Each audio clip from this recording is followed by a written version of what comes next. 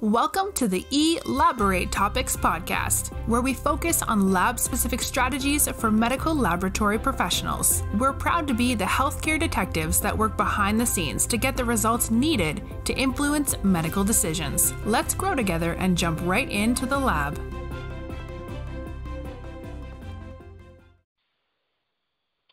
Welcome to another episode of Elaborate Topics.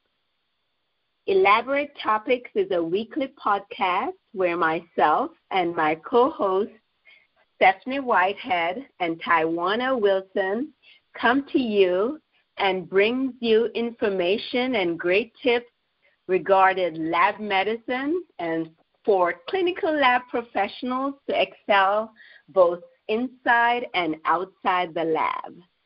And today we have a special guest, Dr. Nadia Ayala-Lopez, who is very passionate about growth of clinical lab professionals. And we're going to talk about opportunities for growth for clinical lab professionals. So let me tell you a little about Dr. Ayala-Lopez. She is a clinical chemistry fellow at the Johns Hopkins University School of Medicine. She received a Bachelor of Science in Clinical Lab Science from the University of Nevada, Las Vegas, and earned her PhD in Pharmacology and Toxicology from Michigan State University, and completed a postdoctoral research fellowship in laboratory medicine at Yale University.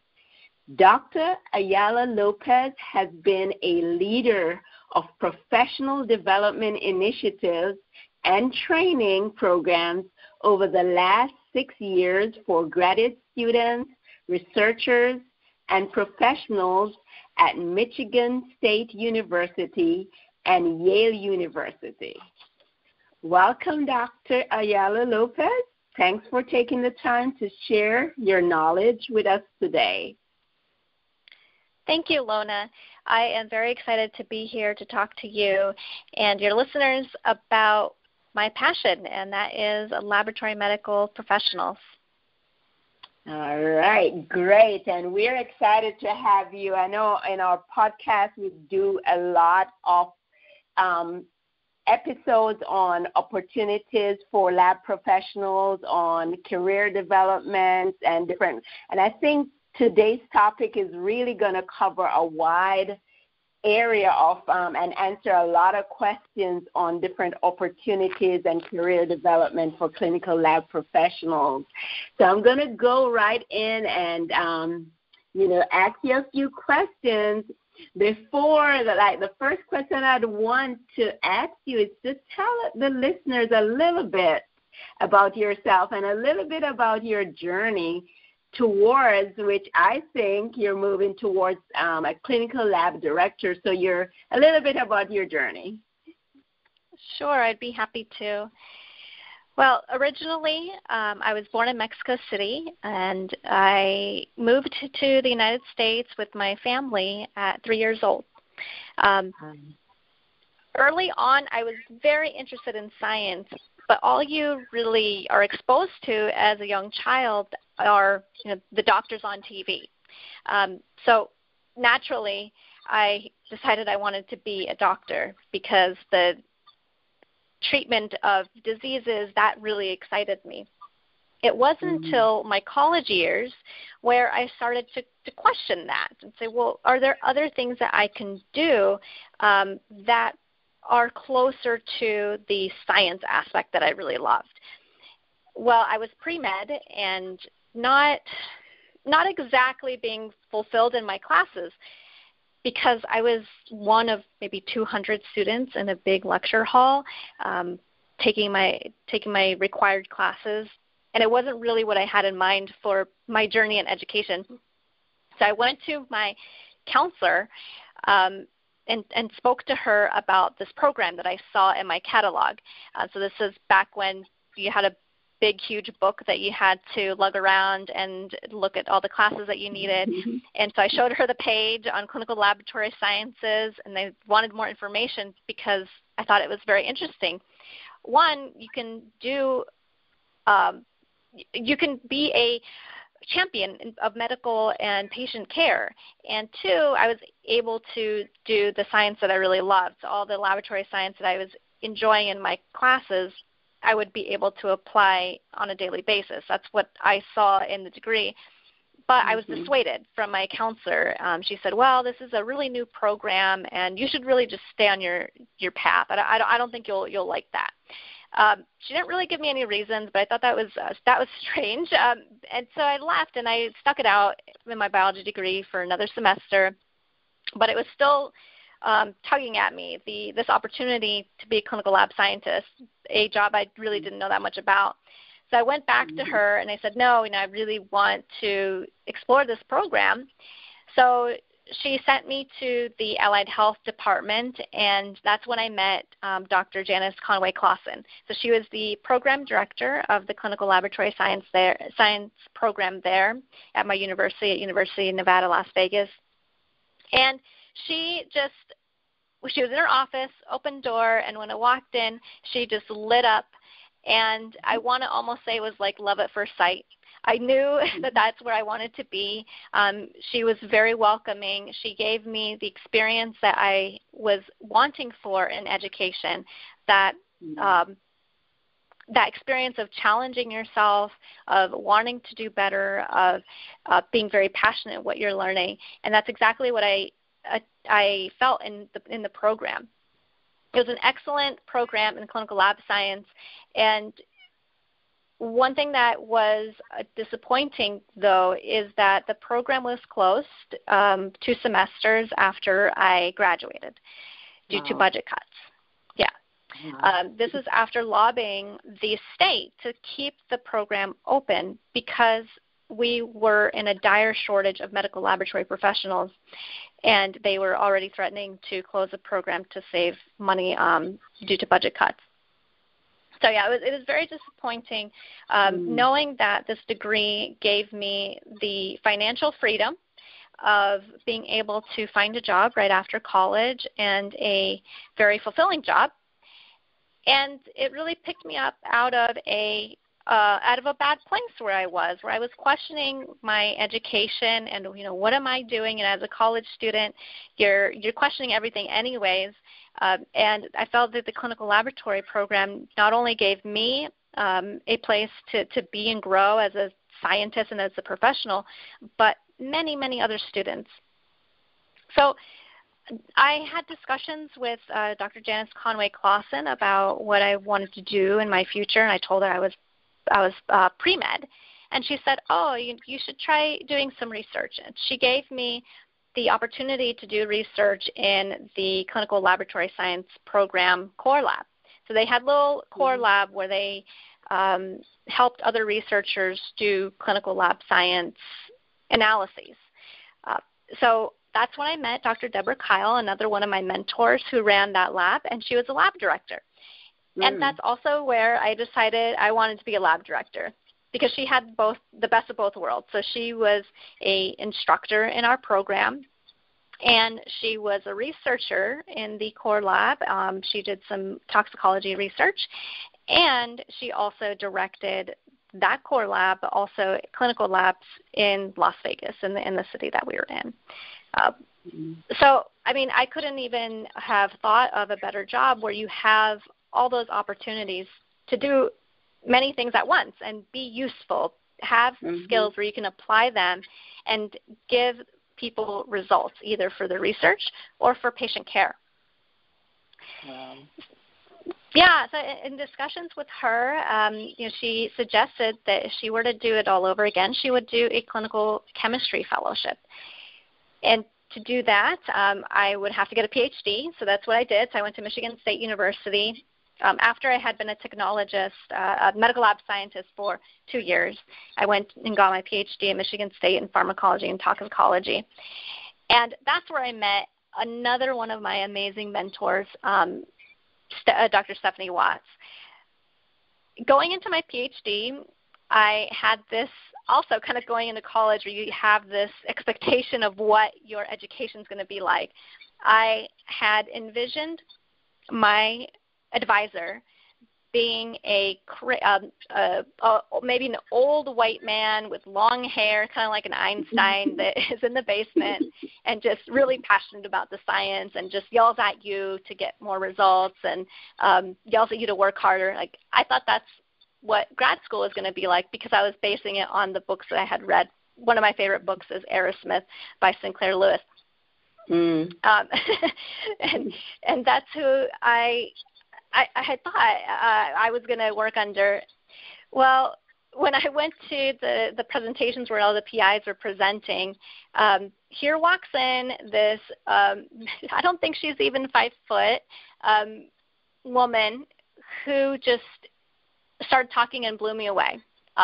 She started talking about her passion for cardiovascular research, for science, and to tell you the truth, I didn't even care what her research was in.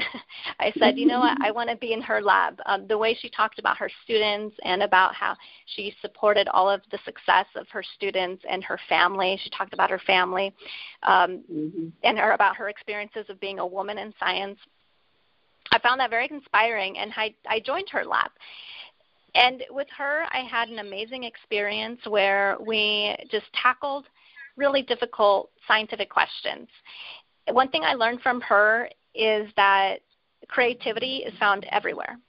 So while other investigators were hiring postdocs and really experienced scientists to lead the research, Dr. Watts mostly hires undergraduates and high school volunteers. And she would give them the opportunity. They would get paid, and she would have them design their own experiments. They weren't there to wash dishes. Her expectation was that you're going to contribute because you have something to contribute. You have a brain, and you have an amazing brain. So with her, it was I think I learned more about myself in that experience because I had already formed that scientific foundation as a clinical laboratory scientist. That really was key. After leaving my PhD, I went on to do a laboratory medicine fellowship in research because one thing that I realized is that in order to move the laboratory medicine field further, we need to get out there. We need to publish. We need to show people that we're solving problems, that we have all this data that we collect in the laboratory, and that it is valuable. And I did that. And so I did various research projects where I collected data from the electronic health record to either establish new reference intervals for different analytes using tens of thousands of patient results. We also did a study in looking at test utility of procalcitonin in the real world diagnosing of pneumonia. So how are we actually using these results? Those are the questions that I became very interested in. And through that experience at Yale, through that I also was very active in the professional development of staff, of students, because I wanted to share and pay it forward to all of these great mentors that I had that believed in me. I always felt the need to support and bring other people up because I owe so much to my team of mentors. You always have to have a team that will drive you further. So I want to be part of other people's teams. Wow. Yeah, and I guess that brings me to today, where I'm a clinical chemistry fellow at Johns Hopkins. This is a 2-year fellowship that will help me get certified to be a lab director. So the CMS requires a certification for lab directorship, and that requires experience, board exam, and one way to get that experience is through this 2-year fellowship. So things that I do as a fellow are very interesting. I'm very much liking the journey. It's not just about the destination, because the journey for me is every day I get to help clinicians when they have questions about their patient's lab results, or maybe they don't know what test to order. And I'm the person that they can email, that they can call to help guide them. One of my most asked questions, for example, is, is my patient taking drugs, or what are my drugs? What drugs is my patient taking, or is my patient taking the right drugs, or are they taking them on time, or are they taking enough? So only laboratorians really have the answers to those questions. So our ability to connect with the clinicians and give them that support and those resources is something I'm really cherishing, and I'm grateful to have that opportunity right now. Wow. Wow. Wow, Nadia. Wow, your picture, your journey, I mean, it's almost like I could just I'm actually reading a story, and what I saw so profound was the fact that you knew where you wanted to go. And it was so important, and having that mentor that helped you, and maybe just watching someone to see that I'd want to be this person one day, and knowing that early and being able to craft that map to get there, it's like a journey map, and doing all the things that you did, and just talking about the story paint a really clear picture of what clinical lab professionals do, and the things that we offer, and even for you at the different stages, what you offered to the profession is so profound. And even at this point, with answering the questions from providers, being able to say, well, yes, your patient is taking this drug. Are they taking it? The frequency, whether it's drugs that are actually prescribed to them, or drugs that were not prescribed, and answering those questions from providers. It's just, your journey is really an amazing journey, and a very, I can actually picture all the different steps in your journey. Amazing. Yeah, I think that this field has become so complex that it's not just it's not just one person that can help with these inquiries, because we have thousands of tests that can be ordered for every different situation.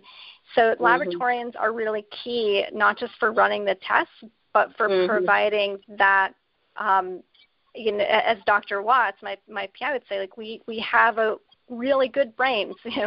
We should be expected, and our value is not just of performing the test, but being that intellectual resource, because medical lab professionals have real foundational training that provides all of that knowledge.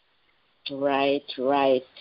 Yeah, that's so important for us to see, and, knowing that there's just so much opportunity in the profession for people once they actually explore these opportunities, and that's what we're going to talk about today. And I like when you said that your mentor had high school students and people at different levels contributing, and when people know that they have it within themselves to do, instead of not knowing that it's there for them to, like I would say, unleash or unearth their potential and use it at the highest level. And hopefully after today's conversation, we will inspire lab professionals to know that there's just so much opportunity and so much that they can do. So my next question is, why do you think that career development for clinical lab professionals is an important topic at this time? That's a really good question. I think that it's important because a career in lab medicine is very special. A career lab medicine, this is appropriate for this week. Really, it's focused down to gratitude, because the skills that we've learned in our training in medical lab science, they are foundational. We need to accept this and trust it, and don't take it for granted. And with anything that we don't want to lose, we have to use, and we have to exercise it. We have to protect it, and we have to grow it. So I think that's just for personal reason, that's why it's so important this time, because we are valuable as medical professionals and as people. So we owe it to ourselves and to the responsibility to our patients to develop our career, to exercise our skills, to go deeper in our technical competencies, to go deeper in outreach and sharing to the world and what a medical laboratory scientist or professional is. So that's the personal reasons. The other reasons are that we are very essential to the world too. We recognize, especially in this time and even before this, that people rely on the laboratory's results in order to move forward in their lives. So they may be waiting for the results of a biopsy to make a life decision, to emotionally be able to move forward in their life. These are very important things that impact people's lives. And right now, with the current pandemic, we are on the news all the time. Not necessarily us, but lab testing is. And why that's critical is because who's going to do it if we have so many laboratory professionals that may see a future outside of the lab? They perhaps leave. We've all seen amazing colleagues leave because for whatever reason, they don't see a future for themselves in the lab anymore, and they leave to another profession. And so we are losing a lot of very talented people that have this foundational knowledge, and we're losing them to other jobs.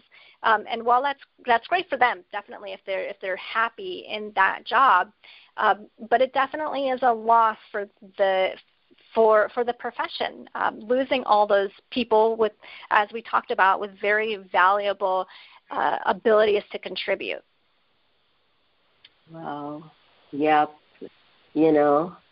I especially now, I think you have different people are retiring. You have just so much, and you're saying that foundational knowledge is so important to have now in the lab, and we can't afford to either, I suppose. So when I'm thinking about, is turnover, do we have a challenge with turnover, or is it more about you have the older people who are moving on, retiring, and not having replacement? Is it a big challenge for clinical lab professional on a whole when it comes to turnover?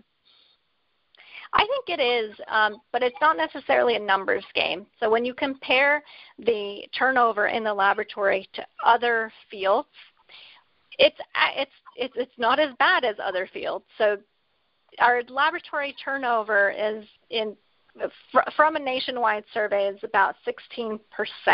If you compare that to people in healthcare or social assistance, which is about 30%, if you compare that to people that work in accommodations like hotels or food service, that's 70%. So when you think about it and compare to those numbers, you're like, well, okay, maybe we don't have a turnover problem. But then you actually drill down at the numbers, and you find that clinical lab professionals are very difficult to replace. So even though we don't have a lot of turnover per se, when someone leaves, they're leaving with many, many years of experience on maybe running some assays. And if you lose them, you may not be able to run a certain test, or you may lose some procedure. You may lose that institutional knowledge. So lab professionals are extremely valuable, and losing them really affects operations and affects morale. People are already overworked. They don't have those staff resources. I know that it's always a challenge trying to get everybody's vacation because a lot of the times there is nobody to cover for them. So it is a problem, not necessarily a numbers problem when you compare it to other areas of healthcare. But when you see the effect, it has a huge impact. One of the things that concerns me too is there are retirements, and that is expected as we have an aging workforce because we don't have enough training programs that are graduating clinical lab professionals. But the other issue is that we are not retaining those clinical lab professionals that come in. So when you see young people, they may stay in the lab a couple years, and then they move on to maybe another degree, or they get another job that's outside of the lab. And we really need to think about why that is, because ethically, can I continue to try to recruit and set up training programs and get people into the field if I can't give them assurance that they will see a future for themselves remaining in this field for the next 2-5 years? Could I keep doing that? Can I say, hey, you come to this field where it's going to be great. You can stay here for however long you want. You can develop your career. You can really grow with the lab. If that is not what's happening, we can't. We really do need to face this issue of making sure that we have places for all of these talented, valuable people to stay within the lab, to see a future for themselves, to see them have the impact that they wanted to have when they signed up for the job. People are signing up for being a lab professional because they want to help people. So if they're leaving, we need to listen to that. We need to understand it, and we need to do something about it. Right. That's a really, really good point, and hopefully this podcast elaborate topic will help with some of that. And I think just today's topic with you, Nadia, hopefully we'll be able to clarify some of the opportunities that are out there, and I'm hoping that can be utilized in each of the labs where people can see, because I was at that point where I didn't know what was my next step. I was like, I want to stay in the lab. I'm looking for opportunities to stay, but I wasn't clear about the next step. But before we go into opportunities, there's this saying in the clinical lab community that we are heroes behind the scenes. So what suggestions would you give to clinical lab professionals regarding like community and outreach programs? And how do you think that would help their career development? This is so important. I think that seeing yourself as a laboratory professional gives you the power to make sure that you are sharing those experiences outside of the lab. So you're not just coming into work, clocking in, doing your job, and then leaving that identity to go and do something else. When I think about myself as an identity, I do think of myself as a medical laboratory scientist in my identity, and I like to share that with other people because that's unique to me. And so going out into the community, talking to your kids' teachers about zooming into their classroom to share with them what it is to work in a medical lab is going to do so many things. One, it's going to open up their world to understanding what lab professionals do, because actually doing what we do is really cool. And I think that it's easy to sell that to a child. So, well, we get to look at a microscope. We get to help doctors make diagnoses. And a lot of the times they don't know about us. So they're really missing out. So I think sharing that with them is a really fun experience. And then on the other end, when we go out into the community, if we work on using our identity, we contribute to community projects and outreach. That also helps us understand what our role in the community is.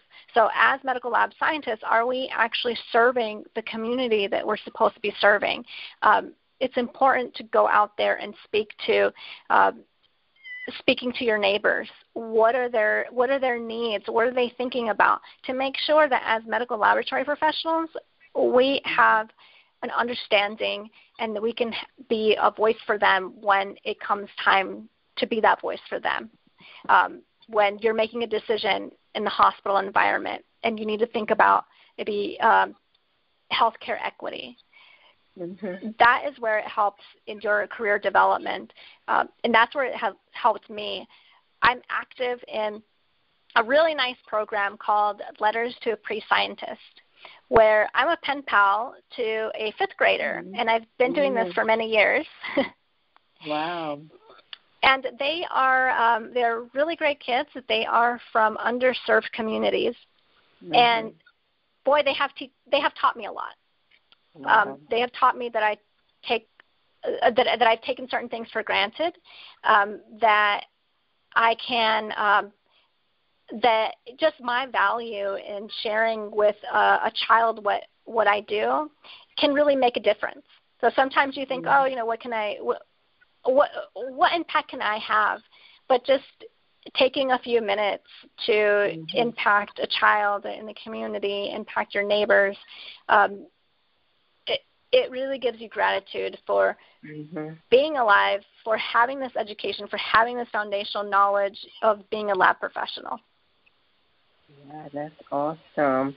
I'm going to ask you for information on the Letters to the Pre-Scientist, and I'll share it in our podcast notes.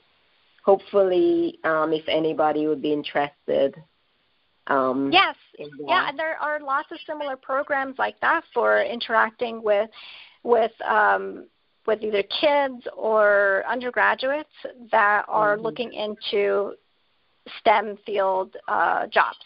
So there's a lot of support for STEM fields, and as medical laboratory professionals, we fit within that. Definitely, we're scientists, we're engineers, we're mathematicians. We do it all. Right. Wow. Awesome. So, and I know also the getting involved in associations is a big deal. Last podcast, there were two guests on getting involved in our professional association. So, that's great. Hopefully our listeners will listen to that also. So a little bit more detail in, how lab professionals could look at opportunities. So for people who are looking for the next level in their career, clinical lab career, what options do they have for career opportunities? Because I know people ask a lot of questions like, what's there after I'm done, as a bench tech? I don't know what next to do. And sometimes people leave the profession. So what options are there? Yeah, I think that one of the things that I love about the laboratory field is that there are many types of labs to work in.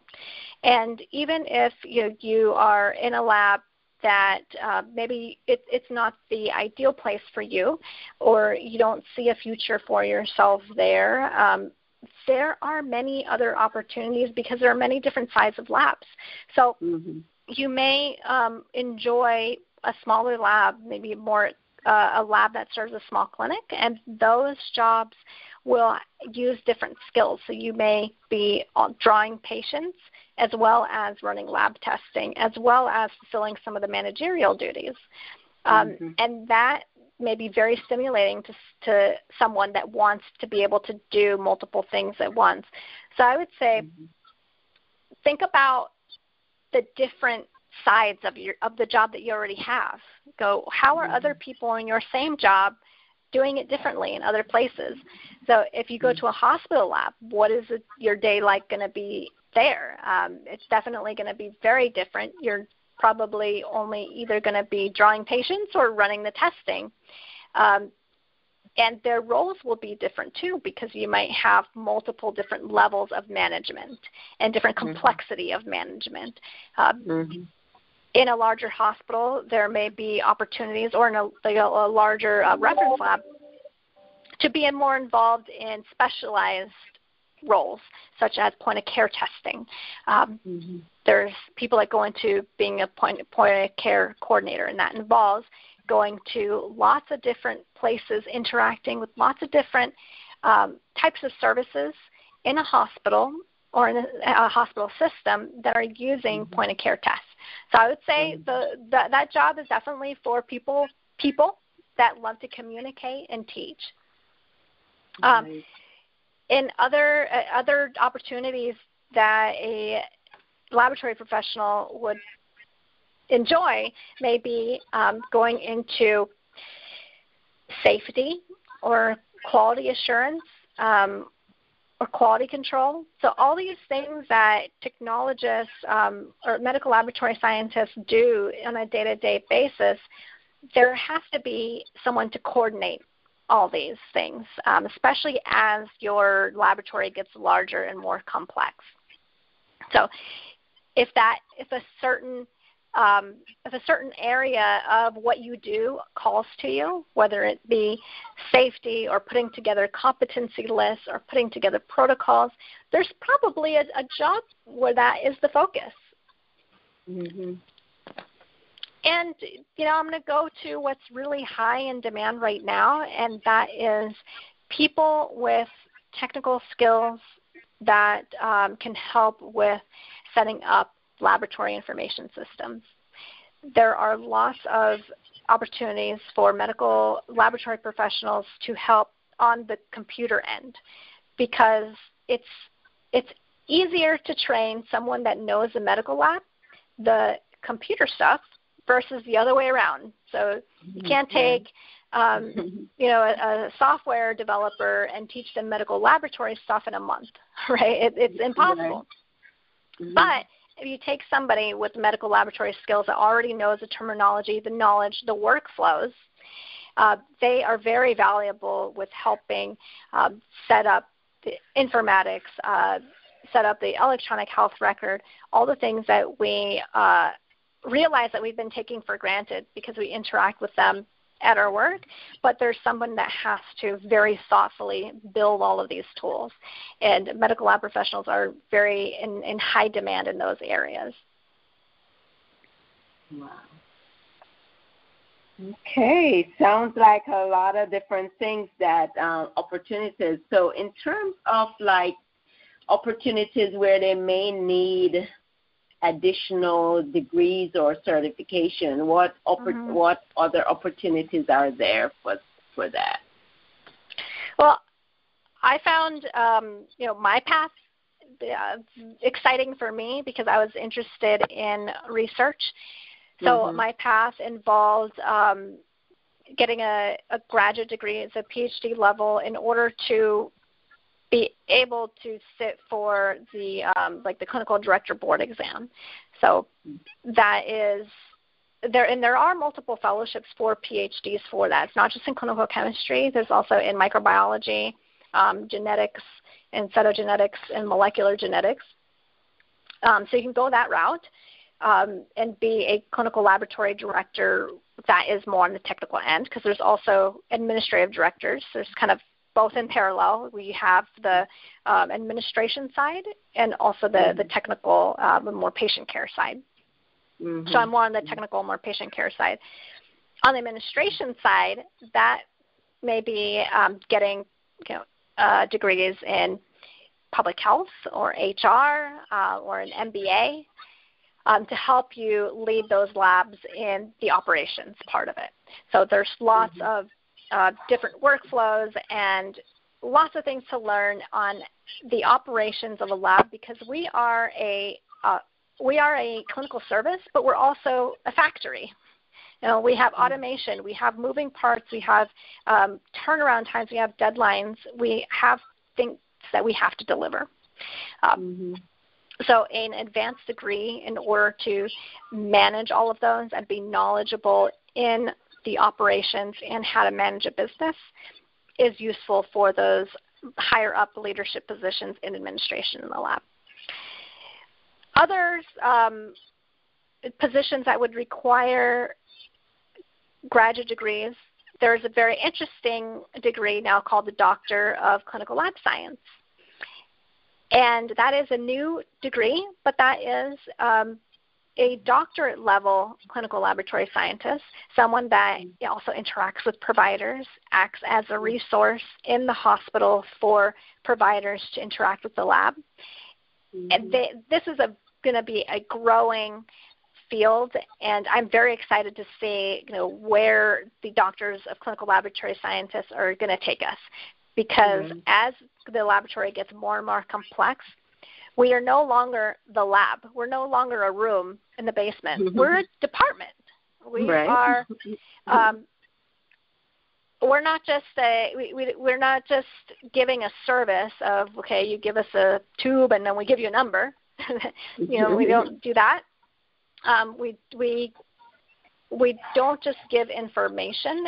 We give the context for the information. We give interpretation, and that's what the Doctor of Clinical Lab Scientist helps with. So they are going to be extremely valuable and extremely in demand in the future of healthcare and the integration of the laboratory with healthcare. So I think those are the main avenues that I'd want to highlight. Yeah, great. Thank you so much, because I know we get a lot of questions. Sometimes I get direct message as to what should I do next. And so I think this podcast is going to be valuable to a lot of people, and just you outlining the different opportunities, and, some of them you may need a graduate degree, some you may not. You may need certification for some areas. So thank you so much for that. I know we're getting close to the end, but I want to ask this question, and, I don't know, if there is a way to, kind of guide us through this in a fairly quick way. This question is basically about the path. So for clinical professionals who want to develop themselves and they're unsure about steps, like paths that they need to take, how would you guide them? The main thing is to find your mentors. Definitely talk to people that are in a job that you're interested in, or a job that you don't really know that much about in the lab, and have them share with you what a day in their life is like. So I think talking and exploring are the most important. That's the most important step you can take, because that is how you're collecting data. You're collecting data to see if this is going to be the right path for you. So once you've done that, I think that having a systematic approach where you're not trying to do it all at once is very important. So setting up a plan for yourself that you can review every month or every few months to make sure that you're on track. So set goals for yourself. And I like to talk about, setting SMART goals, because these are goals that are specific to the S, measurable, achievable, relevant, and time-bound. So as you're going through exploring jobs, making your plan for, today I'm going to talk to, you might say a plan, I'm going to talk to one person about their job, and that would be your SMART goal. You're going to talk to one person today and learn about their job. And as you go through, you can keep setting SMART goals. So your next one might be, I really like what I heard about this job in regulatory affairs. Well, then your next SMART goal might be find out what you need to do to move forward in that path, or attain a certain certification within the next year that will help me on that path. So writing this out helps you put it all into a page outside of your brain, so you don't have to worry about it, and you can just look at your plan, see where you are, and see where you've been. That way you can continue and feel like you are moving forward. You don't ever want to just take it all at once and think that you have to accomplish it all in one day. Because one thing I learned is that there are no shortcuts. If you try to take a shortcut, you will pay for it later. So just take it slow, take it step by step, talk to people, and definitely get their support, because you never know. There's something they might tell you when you talk to them that you might remember 5 years later that might be crucial and might be the key to your success later. So those are the fun surprises that you will open yourself up to when you go out and talk to people about their jobs and find mentors. Thank you so much. You mentioned mentors, and I know that throughout you've been mentoring mentors. So how did mentor help you in your career development? Mentors have been completely a key to my development. And there's also, nowadays there's discussion about mentors versus sponsors and versus coaches. So I'm not really going to go into all the discussion between that, but there's definitely different flavors to mentors, different styles that they will guide you in. And what has helped me, why they have been key, is because they have been in my corner. So they were wanting the best for me. I think that was important, not just because they gave me guidance, but just knowing that someone was there and someone believed in me helped me believe in myself when I was unsure. One of my earliest mentors, Dr. Jan Conway-Carlson, she has children that went to the same high school as me. And they also experienced some of the same challenges that I did. And when I spoke to her, we had that shared lived experience of, she knew how I grew up, what kind of challenges that I had, and she could look at me and honestly tell me and give me feedback, knowing that she knew who I was. I was able to trust her feedback. It wasn't that she's just, patting me on the back like, oh, good job. No, she challenged me, and she's like, I know you can do this. She told me, I know you're a good person. And I think about that all the time. When I'm ever doubting myself, I think about the times where my mentors have told me positive things about myself, not because they were trying to make me feel better, but because they actually knew me. So being a mentee is also a two-way street. You have to share with your mentors. You have to be vulnerable with them. You have to listen and be willing to take their punches if they throw them. And Stephanie, my PhD advisor, literally would throw punches at me because we used to exercise by doing Krav Maga. And so she took me and wow, that was an experience. But you have to be willing to put yourself out there and take a beating and know that it's from love. And that has helped me be there for my mentees as well, is to make sure that they know that they're completely supported, that I see all the positive things in them, that I see their best intentions even when they make mistakes. I've made so many mistakes with my mentors, and they were still there for me. They didn't, as you're growing up, you might say the wrong thing or not meet a deadline, and they were forgiving.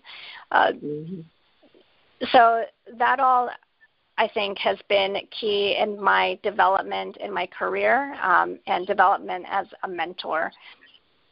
So like I said, I owe everything to my team of mentors, and I think everybody should and deserves to have their own team of mentors with them as well. Wow, great advice, and the whole idea that they were not afraid to challenge you, and even when you made the mistakes, they didn't just hold that against you, but they still continue to challenge and support you.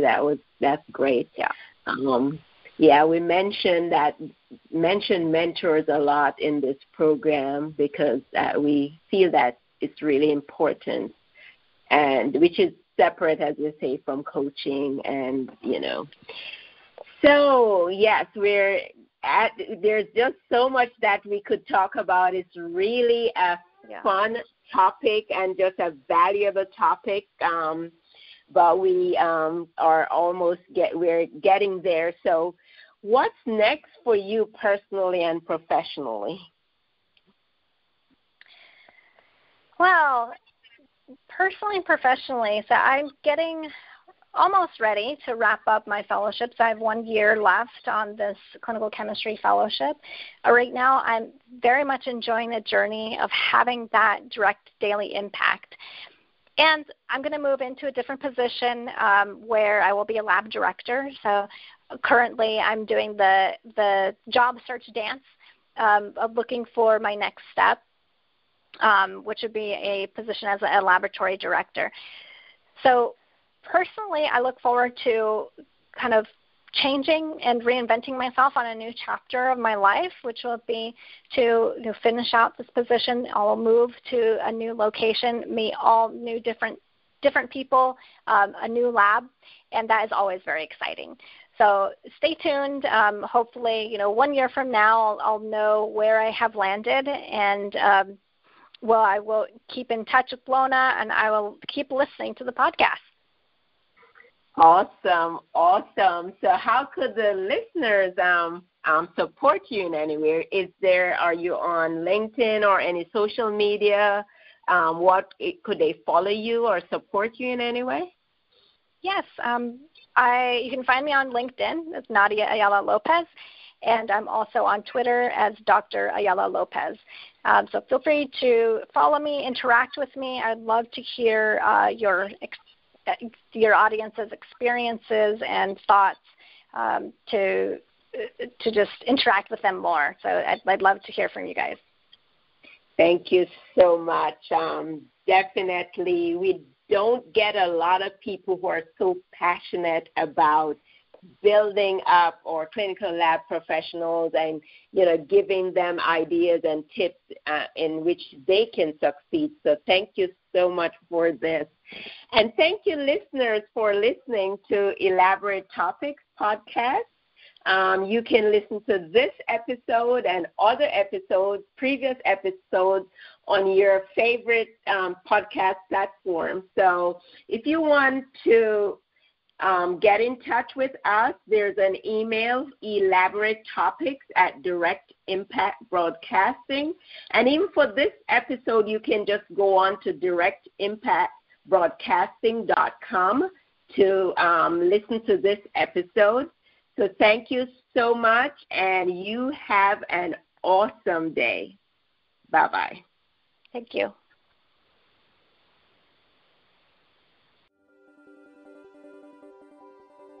Thank you for tuning in to another episode of Elaborate Topics, where your hosts discussed relevant strategies for laboratory professionals. Please subscribe to this podcast on your favorite podcast platform and listen to us on directimpactbroadcasting.com. Stay tuned for another episode with information you can use to excel in your laboratory career.